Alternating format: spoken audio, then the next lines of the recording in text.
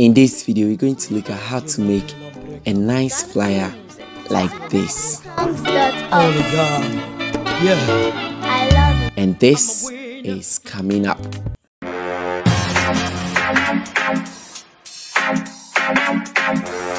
Hello everybody and welcome to the channel once again. Thank you so much for clicking on this video. If you're new here, please hit on the subscribe button to subscribe. If you're old here, thank you so much for coming back again. So here are the resources that I'm going to use in this particular video, and I will link them up in the description. So if you want to download any of these, it will be in the description. Now let's get into Photoshop. So over here, I'm going to create a new document where the sizes 4x4 inches like I used to do, because this will be going on my Instagram and I need to work around it. But you can use any other size like A4, A3 if you really want to use that one. So 4x4, and then I'll click OK.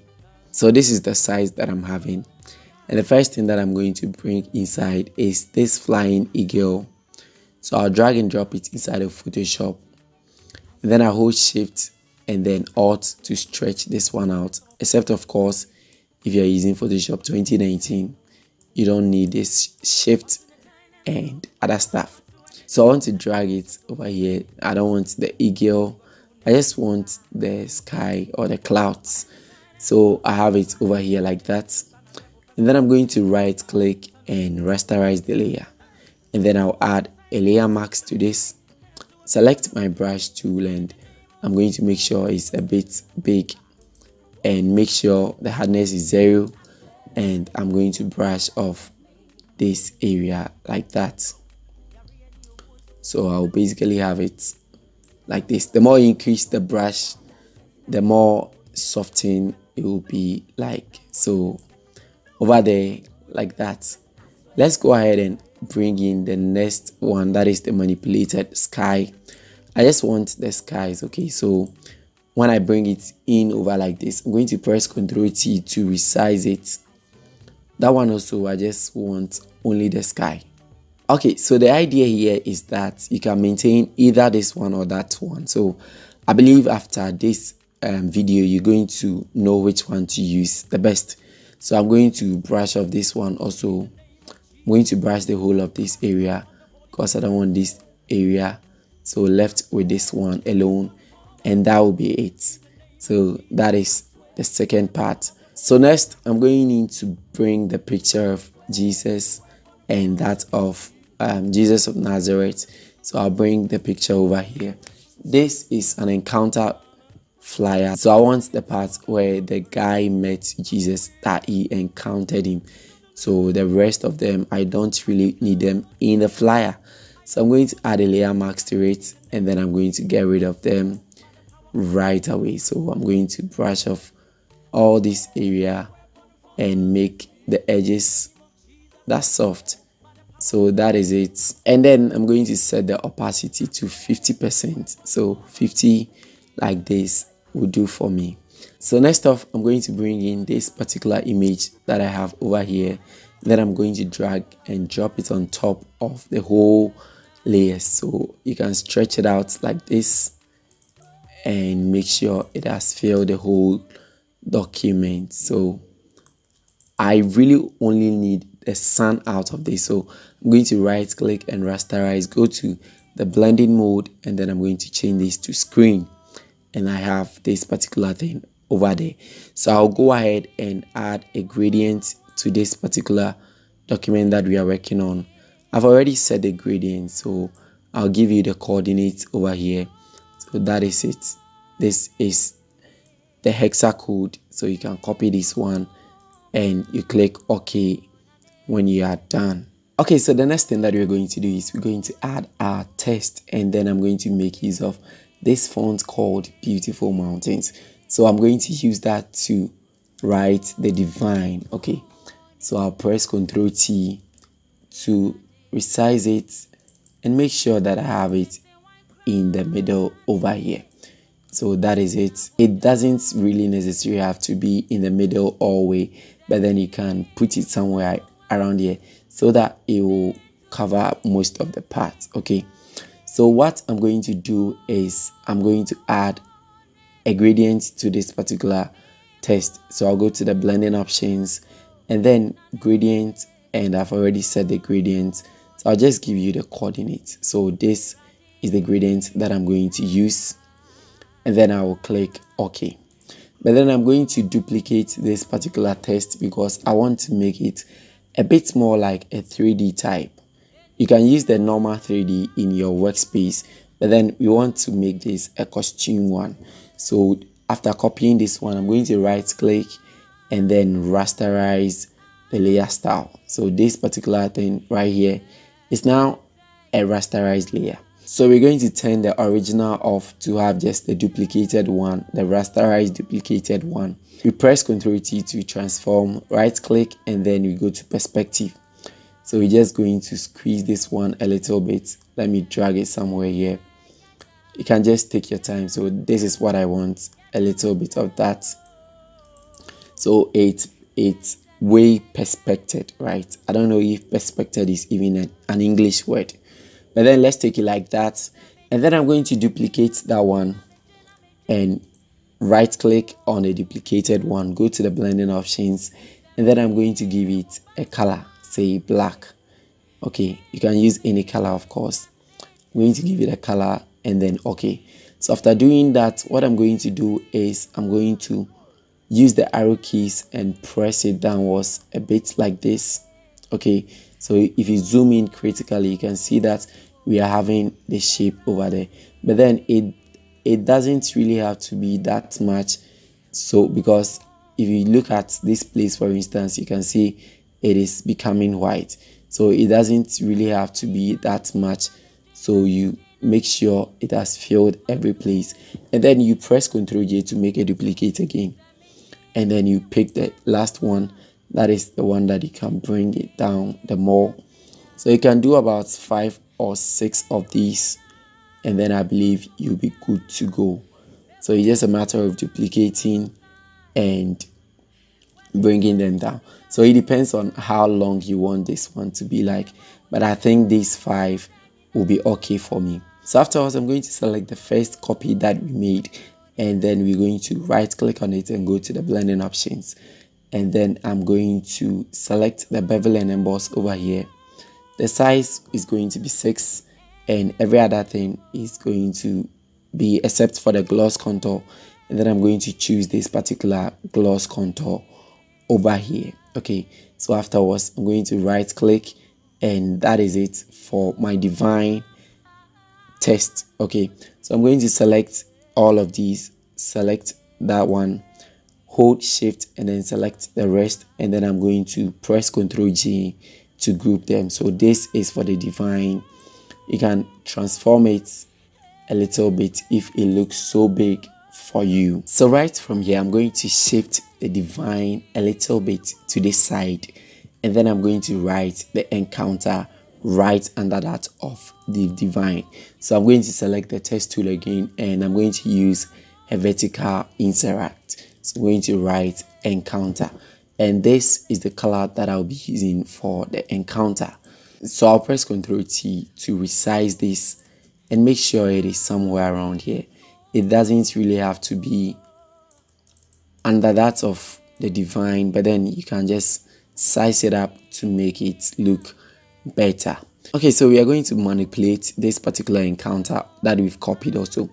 So just like we did to the divine, I'm going to duplicate it, select the down one, right click and go to the blending options, and then I'm going to add a color overlay to it. So perhaps you can change it straight from the color panel over there. So we bring it down using the arrow keys, and then we bring this one down, we make another duplicate, and then we're going to bring that one down a little more. I think this one too is enough, but then we're going to manipulate the topmost one. We're going to right click on it, go to the blending options and drop a shadow. The shadow has to be a little bit bigger, so we make it like this so that it can be seen from that area. So right from there, we go to the bevel and emboss, and then we're going to change this one to 8, something like 8. This might change according to the text, the font, and the sizes that you are using. So you have to be very careful. Yours might not be as the same as this one. So we select that one, and then we're going to choose this particular gloss contour. Okay, so I'll click OK, and that is it for that of the encounter also. So you can group this one also and call it encounter. Okay, so you can rename the grouped ones just like I did for the divine. I can rename this one for divine test. Okay, so from here, let me squeeze the divine a little bit. I think this looks very big for me. Yeah, so I think this one will do. And then the encounter also, because I've grouped it, you can see that I can easily manipulate it from this side. So let's go ahead and add a 19 to it. So 19, and I'm using the font Helvetica Insert. Okay, so let's open it up by using Ctrl T to open this one up a little bit. I don't want it this spaced up, so I'm going to the toggle character on top here, and then I'm going to close it up a little bit like that. I don't want it that much opened, so I'll press Ctrl T to resize it a little more, and then that is it for the 19. Also, you can push it anywhere you really want to push it, but then I believe you have to make use of this one, well, for the sake of the tutorial. But then if you take your time, you're going to get it correct. So why don't we select the 3 and then push it up a little bit like this, so that there can be a little space over there, and then we try to position it somewhere over here. Well, I think that's good. So we're going to add a couple of effects to the 19 over here. So we first of all add a color overlay to this one, and I've already copied a color overlay, so this is it. And then you click OK. Now let's add a gradient overlay. So I've already set the gradient overlay also, so this is it. The hexa code is over here if you want to copy that one out, and then you click OK, and then OK. Let's make some slight changes over here. We're going to change the style to reflected, and we're going to reverse it over there like that. Okay, so the next one is we're going to drop a shadow to it, and then you can increase that one as much as you want to increase that. Finally, inner shadow, and we're going to change the color to white. Okay, and then change the blend mode to normal and the choke to 100%, and then we click OK. So those are the effects that we're going to add to that of the 19 over there. Okay, so right from here, let's go ahead and add the theme for the program over here. So I'm going to write theme over here, and then I'm using the font Railway, and the color is this one. So I'm going to add it over here. Press Ctrl A and make sure that it is in the middle. I'm going to duplicate that one, drag it over here, and then I'm going to type in a theme. So consecrated for service. So after typing that, I'm going to push it up over here, duplicate it, and then drag it down over here. So I'm going to edit this one, but then I would prefer to use Acrobat instead of Railway. And then this one is going to be semi-bold, and I'm going to type in the scripture. So 2 Timothy chapter 2 verse 20 to 21. Okay, so that is the scripture supporting the theme. Okay, so I believe you are almost done with this. So you push it up on top over here like that, and you take your time to do this very neatly. So we're going to do that of the loading. So for the loading, I'm going to use my radius, that is the rounded rectangle with a radius of about 20, or you can increase it up. Let's increase it to 50 if you want the roundness really well. So I'm going to draw this roundness over here, and then I'm going to change the fill. Let me bring it on top, change the fill to 0%, right click and go to the blending options, and then I'm going to add a stroke to this and change the color to white. So that is it. This is what I'm having. Okay, so I'm pressing Ctrl A to make sure it is in the middle. Next off, I'm going to duplicate it and then clear the layer style. So you right click on it and you clear the layer style. So you have the one that we just edited back. And then you're going to right click and go to rasterize layer, and you're going to pick any of our lasso tools. So we start from here and you hold shift to get the proper diagonal, and then you can cut this one off. So I'll cut this one off, and then I'll come and pick my text tool and write loading over here. So that I'm going to use a font called OCR extended. Okay, so I'm using OCR extended for this particular loading. Okay, so we are almost done with this whole thing, but the last thing that we're going to do is this lens flare. So we're going to put it on top of all that we've done so far, and that is going to give it the unique look that you see on the thumbnail. Okay, I believe by now you are wondering why it is so plain like this. Okay, this is going to do the magic. So after importing it, I'm going to right click and rasterize the layer, change the blend mode to screen, and that is it. It changes the whole thing absolutely. So I'll press Ctrl T, and then I'm going to open this one up like that, and you can see it is giving it that shiny look. So we go to filter, to blur, and then Gaussian blur, and we make it somehow very blurry. So you can open it up a little bit. So the more you open it, the more it shines over the whole thing. So I'm going to duplicate that one and then bring it over here, so on top of this place, and then I'm going to leave it like this. So after bringing it over here, it still looks so pale. The whole thing looks so pale for me. So what I'm going to do is I'm going to add some curves to it. So I'm basically going to drop the curves like this, and that makes the whole thing look super awesome. So that is the look that you saw from the thumbnail. So these are the basic effects that you can add to this one. Okay, so that is it. So finally, I'm going to add the church name and that of the logos and everything. And I would like to borrow from a work that I've done already. So let me quickly skip this part and open that up. These logos are for the Methodist Church and the Ghana Methodist Students Union. So I'm going to select these two logos, the first one and the second one. Then I'm going to send them inside of Photoshop over here. So I would want this one here, and instead of leaving this one here, I would want to bring it under that of this one. Okay, so I'll put it here, and then I'm going to add my reflections. So these are the reflections that I used, that one that you see inside of it. So you can put it inside of this place anywhere you want to put it. So I will just drag and drop it and leave it right over here. Okay, so it gives it some sort of reflection.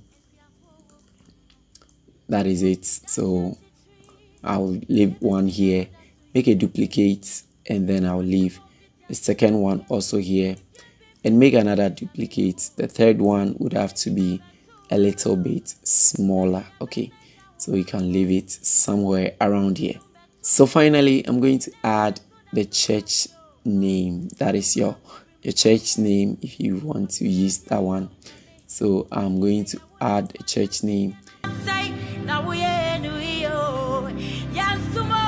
So that is it, but you can still make some quiet manipulations over here for the curves. You can make it look more brightened like that. So that is it. So basically that is how to create a 3D realistic flyer for your church. This, I didn't use any 3D in here, but then we've created something that looks very realistic. So if you can see clearly that if you take off that of the lens flare, the thing looks something like bomb. Okay, so lens flare makes a lot in your work. So you can download most lens flares on Google. You just type in lens flares and then you can get plenty of them, but you have to work according to the colors that you are using. you have blue and so many colors of them.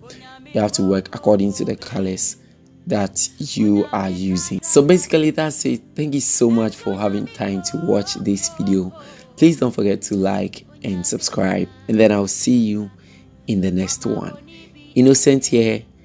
Bye.